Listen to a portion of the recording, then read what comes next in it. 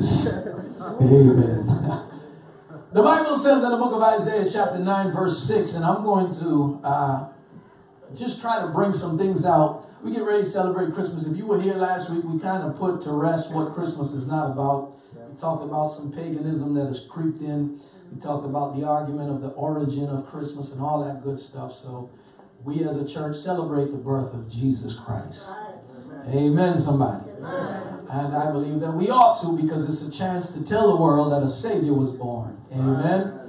And the Bible says in the book of Isaiah, Isaiah is written, for those of you who don't know, years and years and years and years and years ago, before the child is born. Amen. And Isaiah gives a lot of interesting prophecies. They say about what? It's about 40 to 60 prophecies, not concerning Jesus. There's probably over 300 prophecies in the Old Testament concerning Jesus. But 40 to about 60 prophecies concerning his birth alone that are accurate. Now, that might not mean nothing to you, but they say the odds of that happening is you probably got a better chance of being hit by lightning than for some people to make a prophecy, over 40 of them, and for them to come to pass to the accuracy of which Jesus brought everyone to pass. This is no normal child. This is no normal man. This man is the God-man. Amen. Amen. And so Isaiah prophesies here, and he says, "For to us a child is born. To us a son is given. And the government will be on his shoulders. And he will be called," what? Wonderful Counselor, Mighty God, Everlasting Father, Prince of Peace. I want to take you, can we read some scriptures today? Can we just read the Bible today? Go to Isaiah chapter 7 verse 14. And this is going, I'm going to come back to this though. But let's read the Bible today. The Bible says in Isaiah chapter 7 verse 14, "Therefore the Lord himself will give you a sign." Now this is written way before this has ever happened. And imagine saying this, right? That the virgin will be with child. How can a virgin be with child? How can this be, seeing that I know not a man? And we know the answer to that. The Holy Spirit shall come upon you, amen? For the child that you're carrying will be called the Son of God. The Bible says the virgin will be with child and will give birth to us what? A son. Right? And he will be called Emmanuel, which means God is with us. Go to Matthew 1:23. Matthew chapter, we just read in the Bible today, amen? Matthew 1:23 says this, the virgin will be with child and will give birth to a son, and they will call him Emmanuel. Which means it's no ordinary child. If you ever want to know what God would do if he was a human being, how would he act towards people if God was a human being? You have an example. His name is Jesus.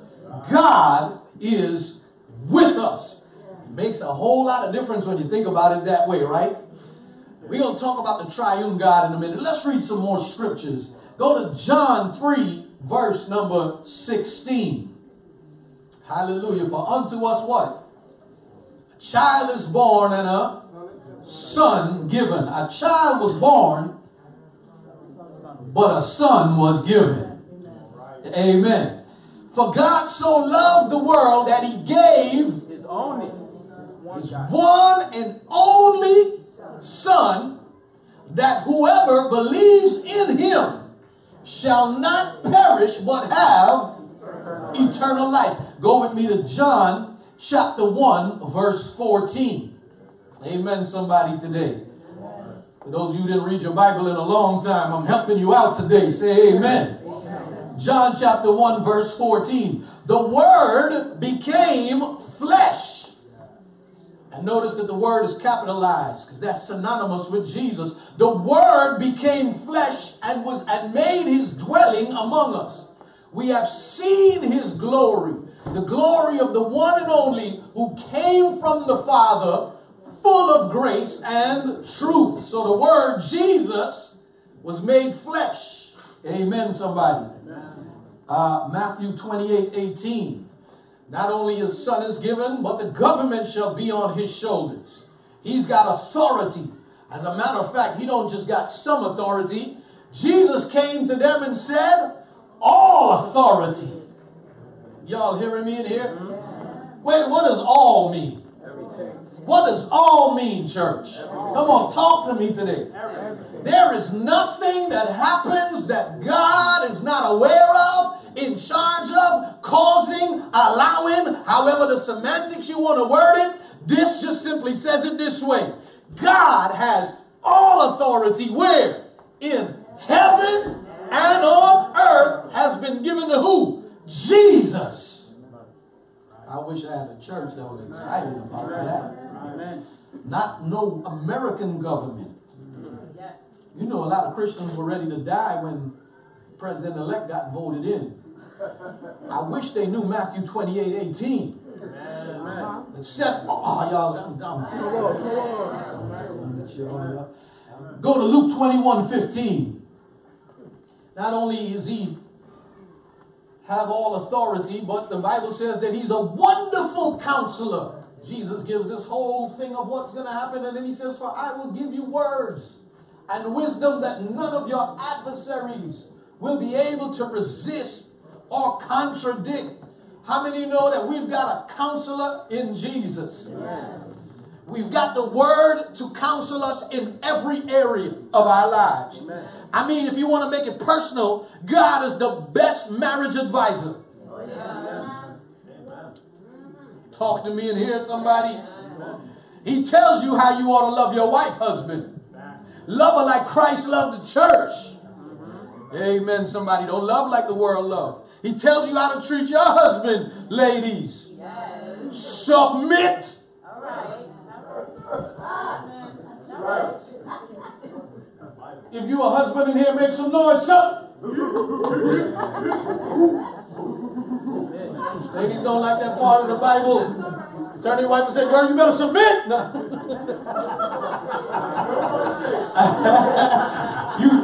There's a lot of men scared in here. Sherry, wherever you at, you better submit. Now, obviously, I'm saying it in a terrible way. It doesn't mean it in the way I'm saying it. Amen, somebody. But he's the best marriage advisor. Amen, somebody. He's the best. He's the best financial advisor. You know why people don't like to go to God for financial advice? Because every other financial advisor on this earth tell you how you could save, how it's all about you, how you could secure your future, how you could do this, how you could take in money. When you come to him for advice on money, the first thing he tells you, though, is do the opposite. Give, and it shall be. Nobody want no advice like that in this country. You want to know save, and it shall be saved unto you. But maybe if you tried his way, he's the best financial advisor. He'll show you how to build a home. He'll give you the best advice on how to be a father. He'll give you the best advice on how to be a mother. Y'all are hearing me in here. He'll give you the best advice on how to govern your relationships. Talk to me in here. Y'all hearing me? Yes. He'll tell you what business relationships you ought to have and what you ought not to have. He's the best person to pick your friends. He's the best person to pick your career. You know, we always tell people, what do you want to be when you grow up? Don't talk like that if you're a Christian.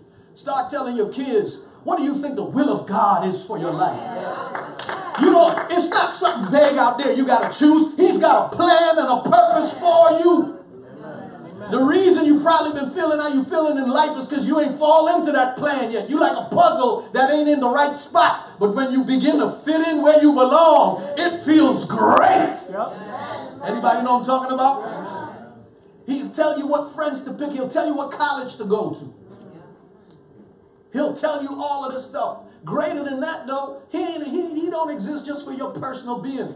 He'll tell you why society is the way it is. If you ever look up and you get depressed at the news, he'll tell you why. He'll tell you what governments exist for. He'll make sense out of things that you never. He'll tell you why the trees bloom. Hallelujah. He'll tell you why the sun rises. He'll tell you why the. Y'all are hearing me in here? He'll make sense out of things that you never even thought. God will begin to, the Bible says things like, go to the ant, thou sluggard, consider his ways and be wise. He'll show you things in nature that you have not even seen. God has counsel in every situation available. The Bible says, if any man lacks wisdom, let him ask. Amen. God will give him freely. There's no reason to be dumb in the kingdom of God. Amen. Now notice I ain't saying you're going to get a degree in the kingdom of God. But how many of you know we serve the type of God without degrees? He blesses you and gives you knowledge and experience. Now you might not have a piece of paper, but that don't mean you have to be dumb. There's no excuse for ignorance. The Bible says those that lack knowledge, they perish. But the other part of that verse says because they refuse to accept knowledge. It's one thing to be ignorant and not know, but it's another thing when you're being taught to refuse to be taught. You're just plain dumb. Amen, somebody. Y'all hearing these scriptures? He is a wonderful counselor. Right? Go to Luke 2:14. Luke 2:14. We read in the Bible today. I'm getting ready to finish.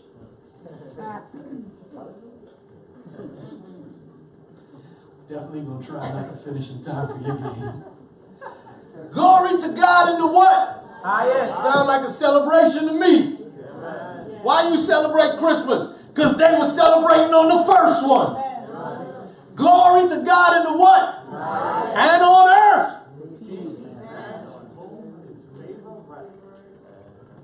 I don't know about you, but his favor rests on me. Colossians 1:20. Peace on earth. Peace on earth. Peace on earth.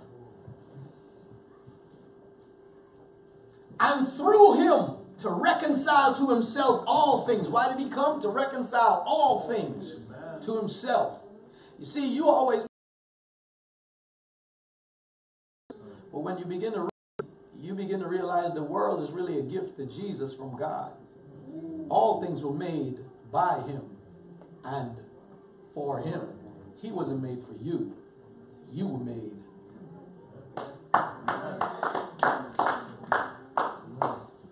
Oh, y'all don't want to hear that because you want God to revolve around your earth. Amen. Amen, somebody. Amen. Whether things on earth or in heaven. How did he do this? By making peace through his blood shed on the cross. One more scripture and then we go back to the book of Isaiah. Is that all right? Yes. Is that all right? Yes. Doesn't matter to me. Got to read it. Got to read it anyway. Amen, somebody? Yes. Well, go back to the book of Isaiah. Go back to the book of Isaiah. You know, I'm a big sport fanatic, big fan of many sports. My brother over here is a big fan of football. Like basketball, I think I'm a bigger basketball fan. I think a lot of things. But what's amazing about these sports that if you've ever been to an arena, if you've ever been to a football arena or a basketball, there's so many things happening. So many things happening. I mean, if you walk into a football, you know, they're tailgating, they're drinking beer, they're eating food, they're barbecuing out in the cold. They're doing all sorts of things. That's happening from the parking lot.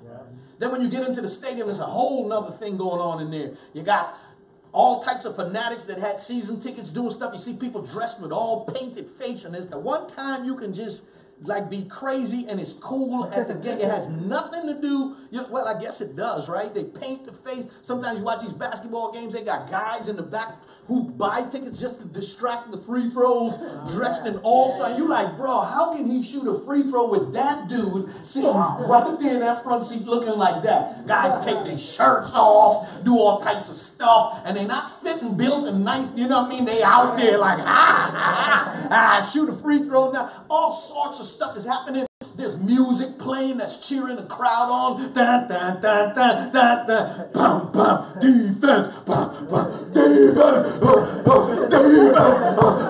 Defense. You go crazy. And you know, and it's all this stuff, you know, and they play. Dun, dun, dun, dun, dun, charge.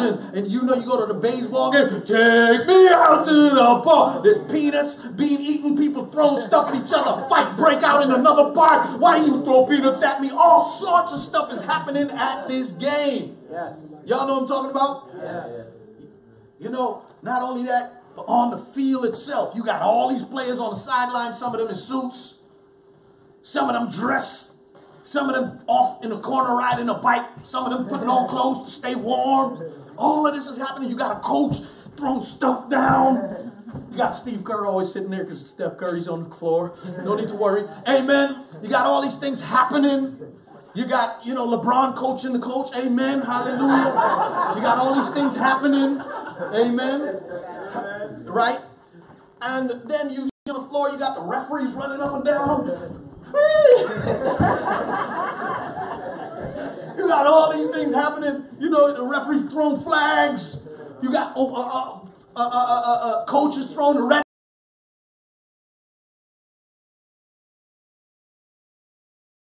Monitors, they show you stuff from other games and highlights. You're happy when the Cowboys lose.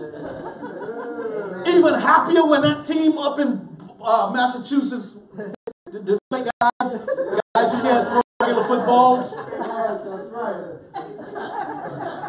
Paul Pierce is back. I don't know why. What? Yeah, he's playing for the Clippers. What? He probably came back just to guard LeBron, but we got to preach a sermon here. We're going to talk about this later. All this stuff is happening on the court. Then as you come close into the court, you have the actual players on the court.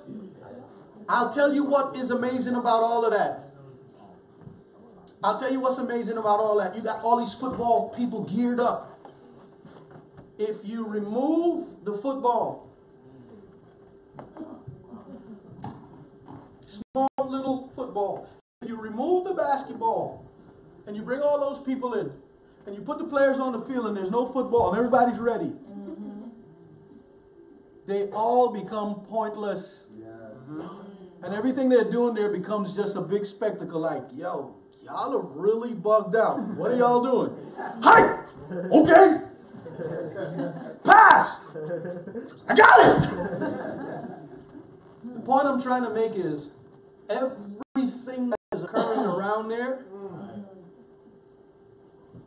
is happening because of one little Spalding, one little, what the football company? Spalding too?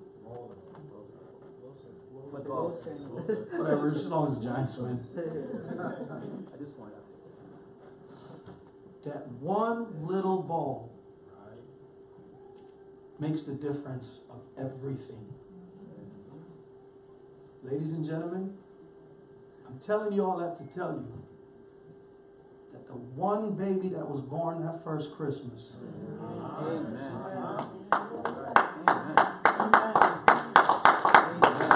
you remove him out of this world.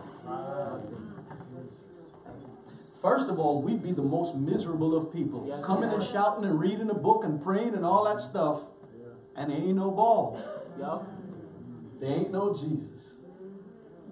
And a lot of stuff that got nothing to do with him happens around him. All these Christmas trees and bells and whistles and mistletoe, kissing people, all kind of stuff. They got nothing to do with him. People create all types of stuff around him. But the only thing that matters in that sport game is where that ball is. You move that ball a little bit closer to a certain line, everybody knows they're about to win. You move it further away, they're about to lose. That ball, the position of that basketball, where it's going. I mean, when you see these guys take that last minute shot, your breath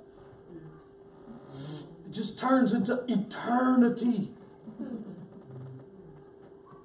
And if it goes in, it changes the whole atmosphere. If it comes out, they're going to riot in Canada. If the puck don't, amen. Changes everything. It don't matter what everybody else around the arena is doing. It matters what position that baby holds in your life. Amen. That determines everything. For why? Because Isaiah is telling you here who the baby is. First of all, a child is born. What does that mean? Mary had a child. But it's not just a child being born. Look at the next verse. Somebody gave a son. Do you see that? A child was born, yes. But somebody gave a son. Right? And the government shall be upon him. What kind of child is this? All authority is in this child. Not only that, he will be called Wonderful. Is filled with all the wisdom of the ages. All the secrets to life. All the mysteries of why we, they ask you when you go to college, why am I here? Who am I? Where am I going? All these questions. The answer is found in the child. Amen. Not only is he a wonderful counselor, but look at this. For the first time you got in all the religions a child claiming to be God. He never left. Jesus never once ever gave you the opportunity to say he's just a prophet. Now he was prophetic, but he ain't a prophet. He is every prophecy. Y'all got to understand that. If Jesus didn't exist, prophets had no reason to live. Y'all understand what I'm saying? Every prophecy that came to pass and will ever come to pass is about one thing. Jesus. So when you lower him to a prophet, you missing the mark, ladies and gentlemen. Yep. Not only he claims to be God, he said, I am the way, the truth, and the life. One man asked him, he said, show us the Father. He said, have I been with you so long that you don't recognize I am among you? He is God.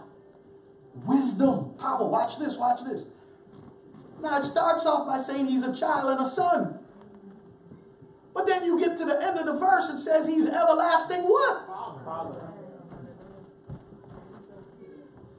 If there ever was a triune statement being made, it's right here. Father, Son, and Hope. How could a son be the Father?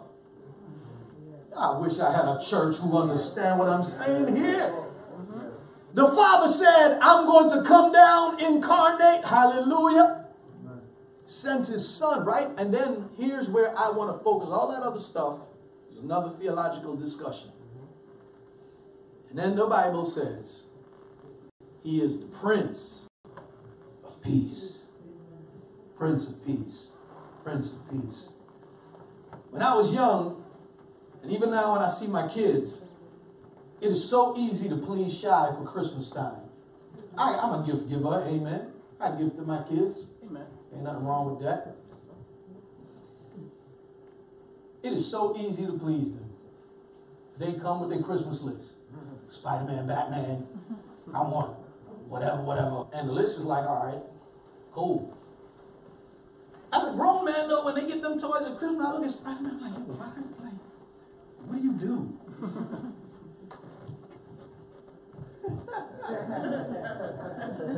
But Shy in his world, you know what I mean? But I'm like, I just don't feel like running around, so sometimes I'd be like, okay, let me play with Shy. And so Shy would be like, Dad, play. And I'd be like, okay. Like, no, Dad, he's got to talk and move. Shy. And then the first thing Shy does is, you want to fight? And I'm like, you just killed my guy. You just killed my guy. And so I try to get into it to see the joy he's experiencing. I'm like, okay. And then after a while, my wife would walk in and be like, what's going on? Bring this down. No joy as an adult. The only joy I'm doing it for is because of him. But to him, he's easy to please. And it's easy to buy for them. Then they grow up and they get a little older. And they become, I want Jordans. I want iPhone 7. And I want, you like, you're going to have to get a job soon. How old are you? When can I kick my son out? Legally. Right? Becomes a little harder. Then when they jump in their 20s, the gift request changes. You go ask them, what do you want for Christmas? I say, hey man, whatever you can afford. By the time they reach 30s, 40s, 50s, by the time you become an adult, they just like, whatever. And so because you keep bothering them, most adults will be like, if you really want to give me something, just give me the money. If you really want to give me something, just give me the money. Well, why is that? There's something about these gifts that I kind of see happening as we grow. To a child, the joy is toys. The joy is these things. But then when they get older, it seems like everything that we ask for, somehow we find our joy, our purpose, our meaning.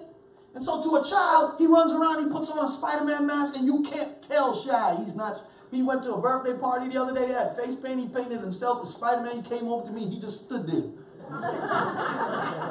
This shy. So I'm like, what's good, bro? He's like, I'm like, what's up, man? He goes, he did the hand sign, right? Whatever, Spider-Man. And I'm like, oh, I get it. You're Spider-Man. He was like, yeah. Like, you cannot tell him he is not Spider-Man in that moment. He will web your face.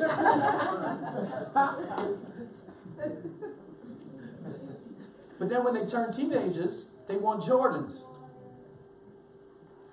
You can't buy them no Payless. You be like, yo, son, I found you some crazy shacks. Y'all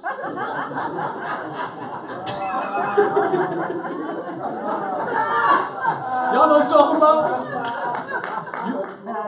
Yo, like my dad, right? When I was a kid, my dad came on me. He was like, yo, I got you these sneakers. I found them. They was on the clearance side. It was good.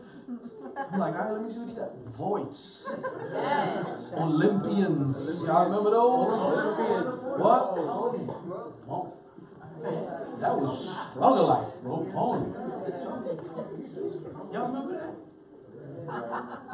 Why do these kids want this? I want a certain jacket. Tim's. Y'all remember that back in the days?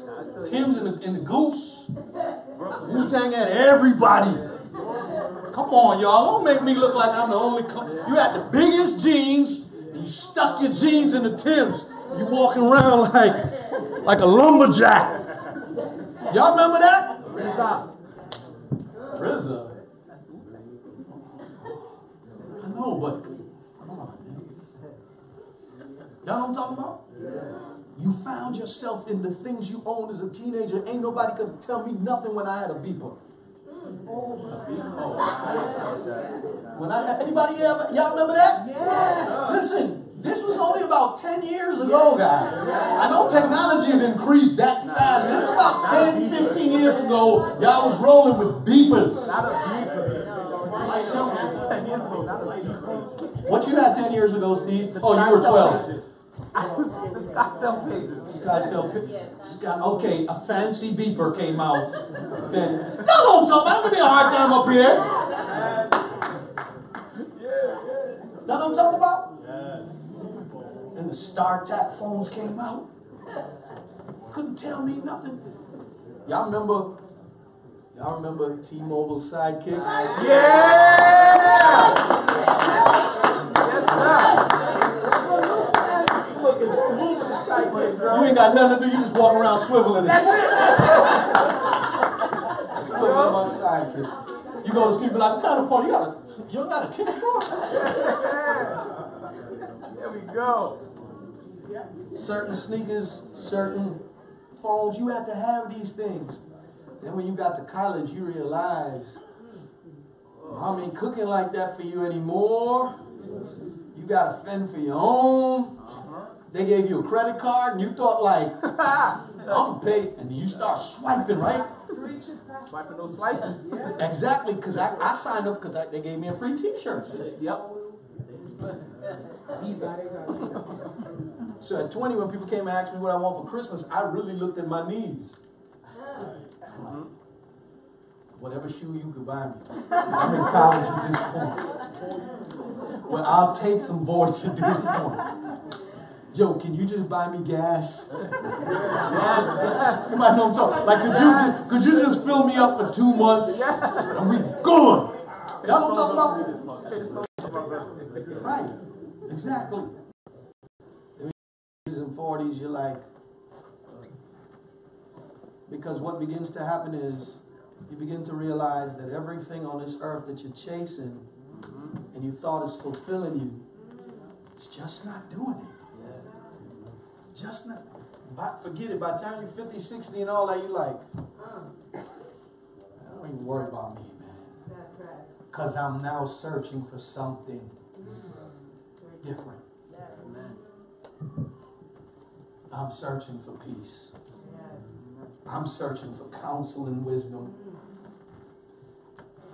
I need somebody to make sense out of all of this for me. It reminds me of the game of Monopoly.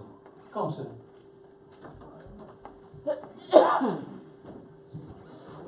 I heard one of my favorite preachers give an analogy. Gave an analogy in this game, and I said, I want to demonstrate this to y'all.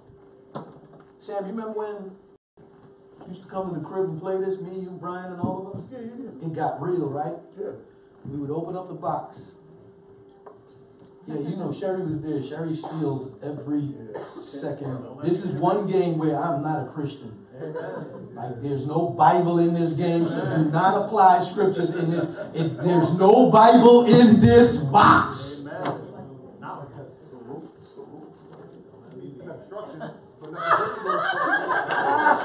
Rules? You better keep your eye on this bank.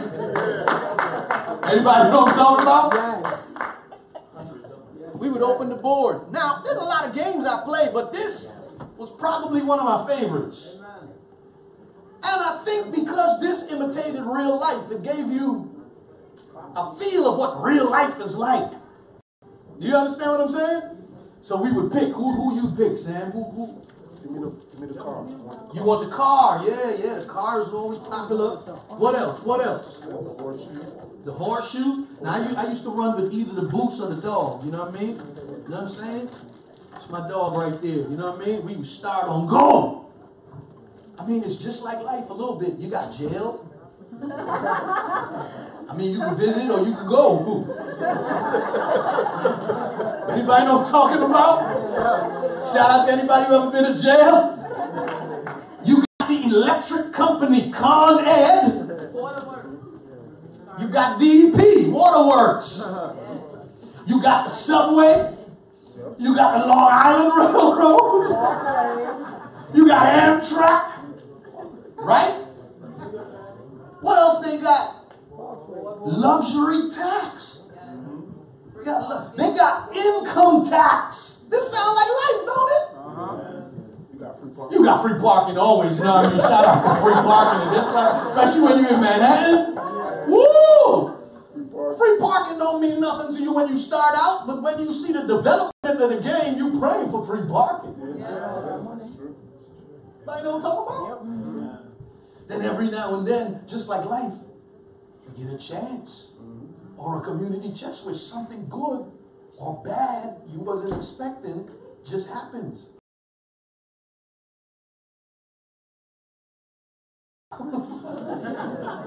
Well, you know, they got some bugged out stuff in the chance, you know, like what it says here. You what? Read, Sam.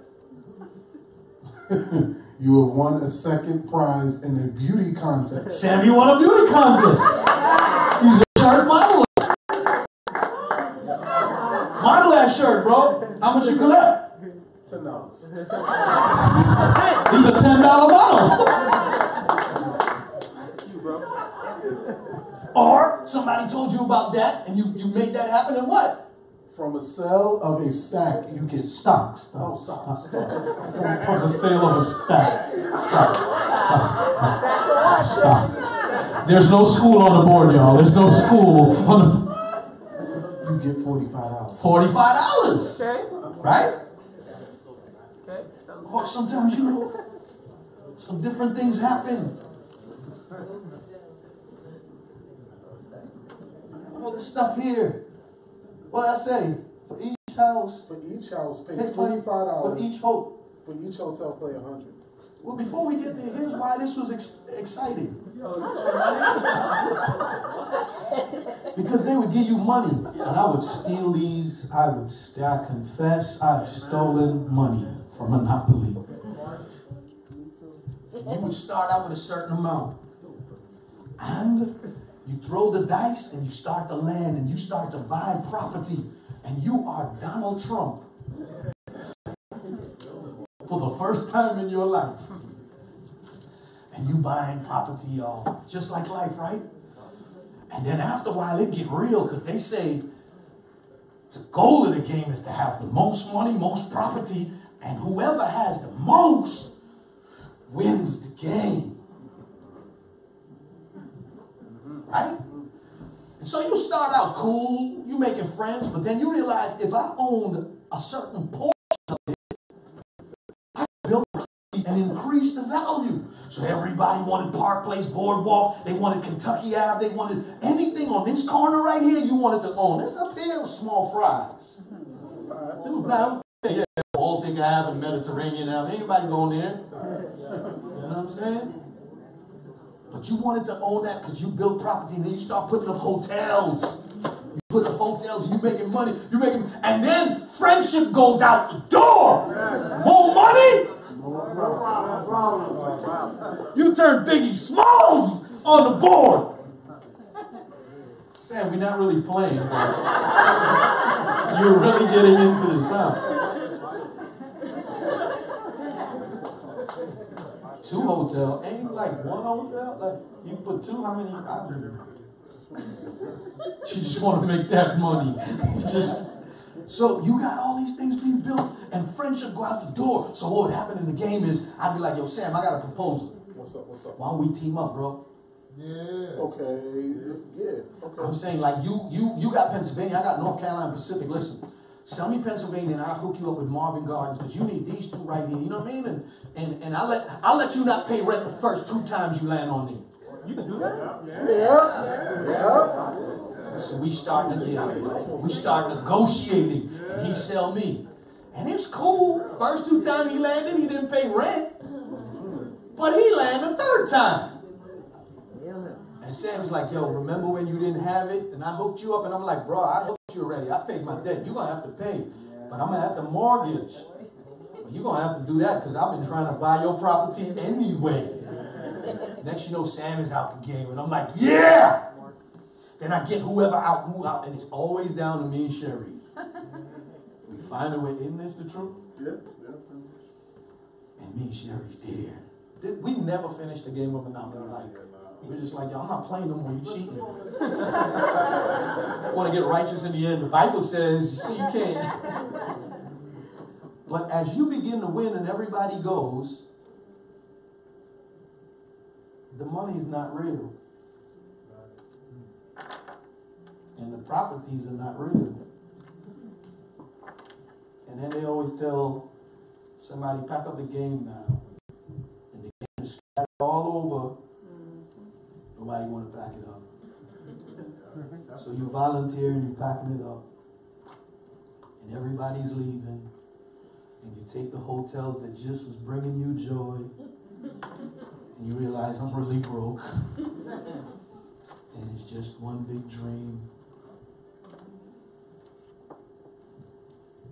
What's happening here is you begin to realize for that 2-3 hours you played, it was temporal.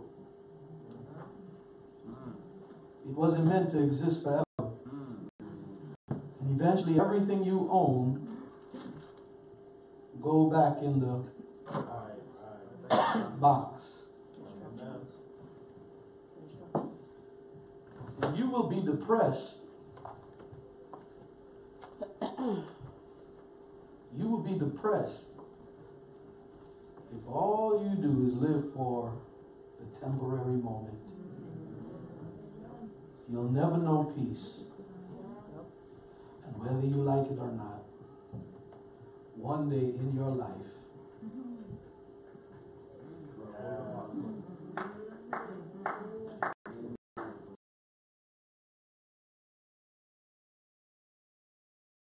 but But you lived your whole life for everything in this box. And it never brought peace. It never answered the questions you had. It never fixed family. It never did what you thought it would. Matter of fact, everything in this box make you have more enemies, more problems than when you started out. And now they're getting ready to close the box. You didn't realize there's a whole life after this box. One thing not in this box that is in real life. For unto us a child was born.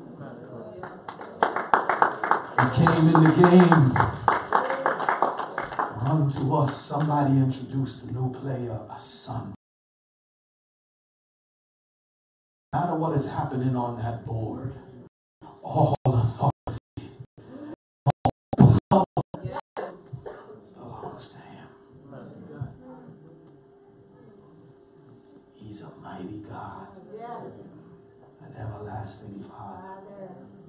And when they close the box, you can have peace because you know the Prince of Peace. Amen. The new paganism in Christmas is materialism. Everything is to distract you from who this baby is. But just like a football game, just like a basketball game, the position this child holds your life makes the difference of whether you are winning or losing. If you're here in this place and you don't know Jesus, or you playing with Jesus, or you know him but you